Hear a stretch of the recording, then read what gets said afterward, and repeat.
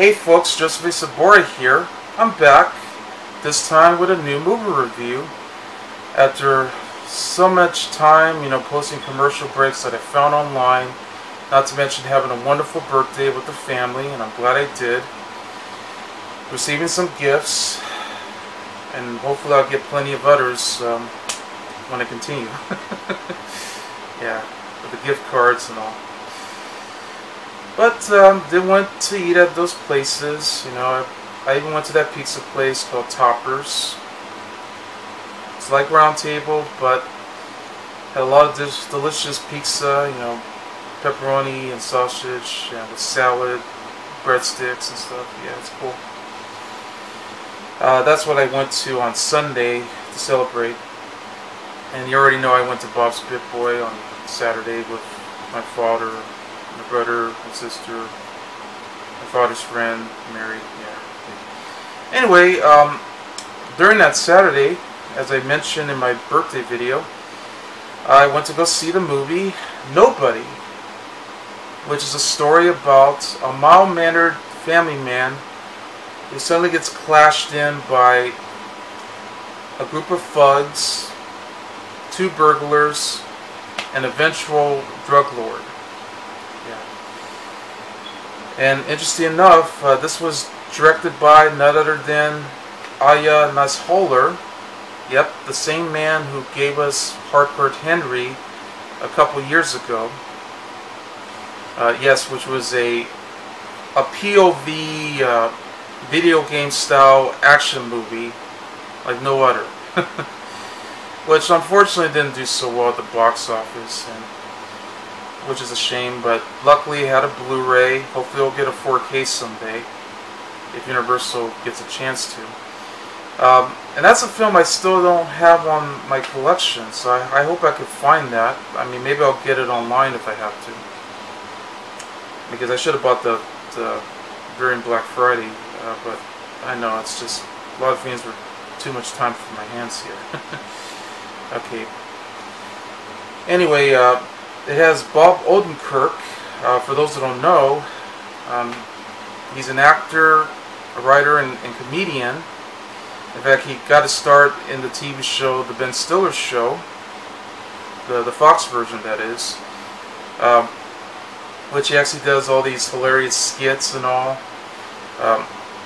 It was Emmy Award winning, but it was short-lived. I have it on DVD now, so I'm happy for that. When I got it at Dollar Tree last year. Never thought I would find that. That's cool. But then later on he went on to do this TV show, which is a sketch comedy called Mr. Show, with David Cross. It was on HBO. I don't know if it's on HBO Max though, but it would be nice to check it out. But then he later went on to do the TV series Breaking Bad, which led to the spin-off that he did where he played the lawyer Saul in Better Call Saul. Yeah. And he was also recently in the series Undone, that's on Amazon, which has Rosa Salazar from Alita Battle Angel. I love that series. I'm just amazed they didn't do a 2nd season, or a 3rd, so I don't know what happened there. Yeah, maybe they shut production off or something. I don't know. But it would have been nice to see some more. Therefore, it's amazing that he actually got to do an action thriller that I don't think he ever has done before, aside from Breaking Bad. So this is really amazing. It's sort of like a take on John Wick, with an added touch of all these other action films, even sort of a touch on Death Wish, the Charles Bronson movie, and of course Better Call Saul, in a way. That's interesting because one of the producers happens to work on all the John Wick films. David Ledge actually did produce this, and that's cool. I know Bob Odenkirk produced this as well. And it does have dark humor, with a lot of brutality, of several action scenes that are so cleverly done. It's outrageously crazy. Yeah. But we had an excellent time when I saw this with my father and his friend Mary. While we're wearing our masks, 6 feet apart, you know, having our refreshments, all that. Even though we were pretty much full after having a long meal at Bob's Bit Boy in Burbank, in Toluca Lake. Yeah, but it was worth it. Meanwhile, my sister had to go see Demon Slayer. Well, anyway, let's begin with the review. It stars Bob Odenkirk, Connie Nielsen. You may remember her from Gladiator. She's in the Wonder Woman movies and even the most recently Snyder cut of Justice League, and I believe she was also, I think, in Justice League, or whatever. Aleksei Serebryakov, I don't know if I said it right, it's kind of hard to pronounce these names. Arza, a rapper. Christopher Lloyd, yep, the legendary Christopher Lloyd, from Taxi, along with many movies, including the Back to the Future films, Addams Family, and a whole lot more. Still looking great after all these years. Gage, Munroe, Paisley, Cadorath, Michael Ironside, another legend here from films like Scanners, Total Recall, V, Starship Troopers, and of course Turbo Kid, among others. Yeah, but it's great to see him after all these years. Billy McLellan, Colin, Salmon, Abaya Mangesha, Alexander Powell, and J.P. Monoxy.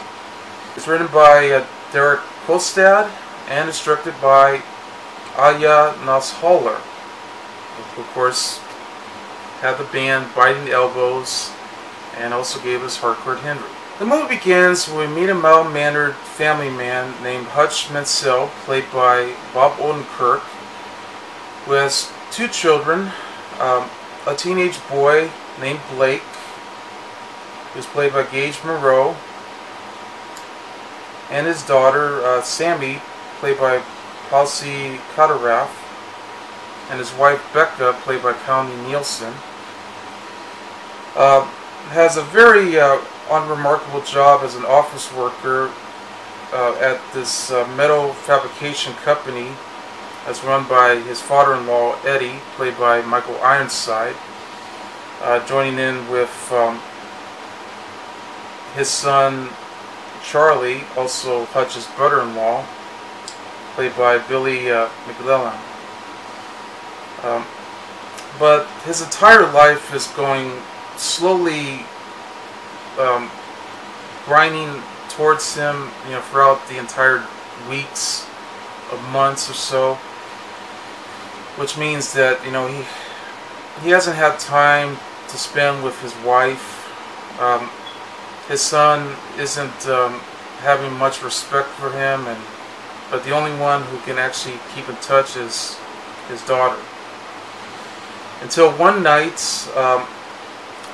2 burglars, men and women, had broken into the house in this suburban neighborhood, and Blake winds up tackling one of them, while Hutch was reluctant to intervene and allows the thieves to leave.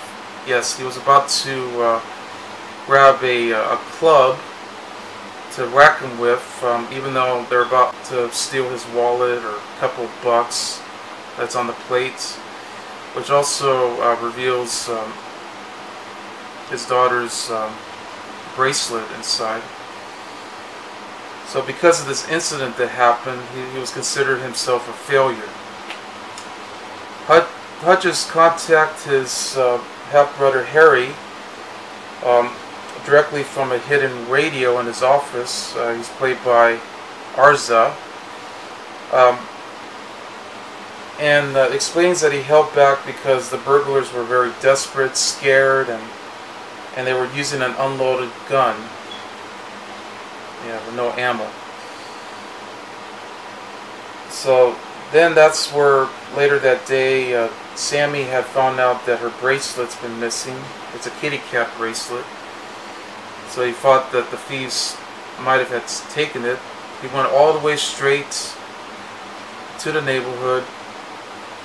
I mean, while he was about to go see his elderly father, who was a former FBI agent named David, who's played by Christopher Lloyd, who winds up borrowing his old FBI badge and a gun to track them down. They found their apartments and threatened them directly when they even discovered that they had a sick child, an infant. He leaves already feeling frustrated and guilt-ridden until suddenly he took the bus ride home. Yeah, he also has a Metro bus pass where he takes along, you know, whenever he goes to work and does the usual stuff with the family and all.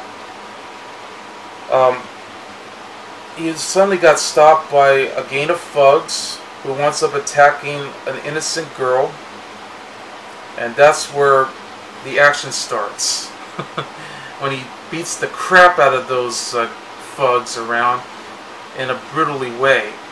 Yeah, and I mean, he gets thrown around, gets punched, gets knocked out, but then he goes back and knocks them out. I mean, he even got thrown from the bus too, and then he comes back for more until one of them actually got got caught directly from his throat, so he actually took out a drinking straw just as the young girl left, you know, with the cup that fell on the bus, and it was about to cover that edge so that way, you know, he could breathe. All of which have went to the hospital. When he winds up back at home, already, you know, brutally beat up and all, blood and everything, he realized that he hasn't been actively communicating with his family and plans to reconnect with them from his renewed self-esteem. So everything will be good for the better. Then Harry sends a man named the Barber, who provides Hutch with all the information about one of the victims. He's the younger brother of Yulian the Konesov, who's played by Aleksei Serebryakov, who's a Russian mob boss guarding the Opshak, who wants to targeting him and his family. We also learned that he actually had some secrets, so of course there's going to be a lot of twists and turns here and there behind this character. So he sends a crew led by his right-hand man Pavel to capture Hutch directly at home, and this is where the fun starts again. Where Hutch eventually took them directly to the basement and have them locked inside, actually tell them don't call 911 because he's going to take out the garbage, since basically he always fails to take out the garbage anyway because the garbage truck keeps passing by every time. But this time he really is going to take out the garbage. So he took that all these bad guys around, you know, just kept beating the shit out of them, you know, knocking them out, you know, using all the force that he has, and then the entire house was a mess, all shambled around. But after he had to take down all these other guys, which then one of the crew actually captured him, put him directly into the trunk before he ends up finding a way to escape using the fire extinguisher. I mean, Hutch actually tends to get out and just knocks down this one guy on the back of the seat, and also, you know, stopping all these other bad guys that were in the car, and then crashing directly into a pole, and the car just flips over and lands onto the pavement. He escapes, and he basically tries to reason with one thug right there, seeing just before he was ready to die, questioning him and everything. But then he came back, already with some of the guys, well, half of them are dead, or some of them might still be, breathing. And he took his family out of the basement and was telling them to actually, go somewhere safe, so that way, no one will get any harm. So after that, well, Hutch decided to question all these thugs while they're strapped inside the couch. He was playing the music on his vinyl collection, right leading to where he played the song Wonderful World by Satchmo himself, who was Armstrong, and all of a sudden the needle point of the vinyl players catches on fire, and the entire house burns down along with them, since they're already dead anyway. And that's when Hutch decided to steal the car from his next door neighbor, which unfortunately that car was from some old person who passed away. I think that was his father, I guess. And he just continues to drive along to go after the Russian drug lord and try to get a lot of vengeance to stop him before they end up sending more guys to go after him.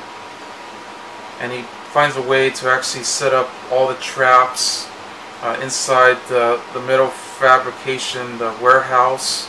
Yeah, he got all the tools he needs. Not to mention, there's even one scene in the movie where the two thugs came directly to the retirement home that David was staying at, and all of a sudden, this is really a big surprise, because usually when I see scenes like this, I was afraid that he was going to get killed, but thank goodness, man. He had a shotgun underneath it on his couch, and just blew both of them right out of thin air. The manager actually found out about that, and he thought it was just the TV going loud. Oh man, that was sweet, and totally badass too for Christopher Lloyd to see that. So of course, Hutch already had set up for plans to go after the drug lord and the rest of the gang as they chase him all the way around, all the way through the warehouse, and that's where we get all the brutal fight scenes, even more action scenes going around, joining in with David and Harry to help out. And finally, by the time they took him out, of course they got shot. Well, two of them did. Now things are getting better. So already, Hutch has decided to take their family to a new place, hoping to be safe, until they suddenly receive a phone call that might lead to maybe their next crazy adventure. And they even said to themselves, for this new place, does it have a basement? So that means that, yep, they're up and ready. Join in with David and Harry. Oh boy, I know. A little bit of a giveaway here, but I thought this was just outrageously crazy but fun and awesome movie, and I love it. I mean, it's been a while since I've seen an action film like this too, especially during these tough times, but this was perfect. I mean, Odenkirk really nailed this performance. I mean, it shows that even a comedian can actually play a much dramatic role, and also because he's not an action star, he can actually play a very tough role where he can actually change his self-esteem and all of that all in one, and he gets punches and kicks all these bad guys, takes out all the stuff that he has, or take them down one by one. I mean, this is incredible. I mean, I'm even surprised that Keanu Reeves would have played this kind of role too, in that sort of way. But I wish that would be the case. But Bob really nailed it. there's a lot of dark humor in there too, and I could definitely recite that because since he's the producer, I mean, he really did accept all the humor that really went into it that you'll never forget. Because, you know, we were laughing. I mean, we were laughing so hard when we saw this. But Christopher Lloyd also, you got to give him credit because even though he didn't speak much in the movie, at least, you know, he got to play a badass role. I mean, like father, like son. And I love that. And the fact that you got his half-brother, Harry, to join in, which sadly he was only there for the last half of the movie. You only get to hear his voice. He was great too. I mean, especially during when they went directly to the warehouse and they had to take down all these bad guys, and boy, they were so, again, brutal, and like they had to use all these other skills and stuff, and they set up all the traps and all that crazy shit happening. I mean, it was such a massacre. And then there's also a nice moment too, which actually happened in the opening credits too. Apparently, he turned himself in to the cops, where he actually rescues a kitty cat, and also has a can of tuna to feed him with while he was in his handcuffs. And then the authorities was telling them in the irrigation room that, who are you? And he says, I'm nobody. That's just such class right there. Such class. The cast was great too. Connie Nielsen specifically was beautiful. Still is. Gage Munroe was okay. Nothing special. But hey, we had to go over there for drama. But I thought Paisley Cadorath was actually very cute for this young daughter. And shows that she actually really cares for Hutch. It's great to see Michael Ironside again too. I mean, even though it's a bit of a small role here and there, playing the father, but it's nice to see him for a while. The bad guys, you know, including the actor Aleksei, you know, play Ilya. Hey, it's your standard bad guys, but you know you're in for it. So he's typical. Not to mention the action scenes, once again, is as incredible as ever. I mean, you could tell it was well choreographed, the way they did it. I mean, there's even scenes where he does pull out a machine gun too, and he also took out everything he does to stop these guys. This is just a main reason to see this movie in the theater, so you can have an excellent time and just have fun without any problems, and praying that you don't get sick or anything. That sort of thing. So far it's making $42 million out of its $16 million budget. Yeah, it's pretty small. I know originally it was going to be released by STX Films, but because I guess they got merged by another company, that Universal decided to take over it, and they released it themselves. Yeah, even though they was going to release it in 2020, so they finally got one from March. But I'm glad they're still playing it so far. So of course, check this movie out. You won't be disappointed. You're gonna have an awesome time, even if you're gonna watch it everywhere you go. And I can't wait to get this movie when it comes out. Maybe I'll get this on 4K, Ultra HD, since now I have a 4K player, and I'll just watch the hell out of it. So, anyway, and it's definitely going to be on my list of the best films of 2021. Right there. So that's Nobody, who's basically a somebody. And I give the movie 5 stars. I'm Joseph A. Sobora, and I'll see you later. Bye.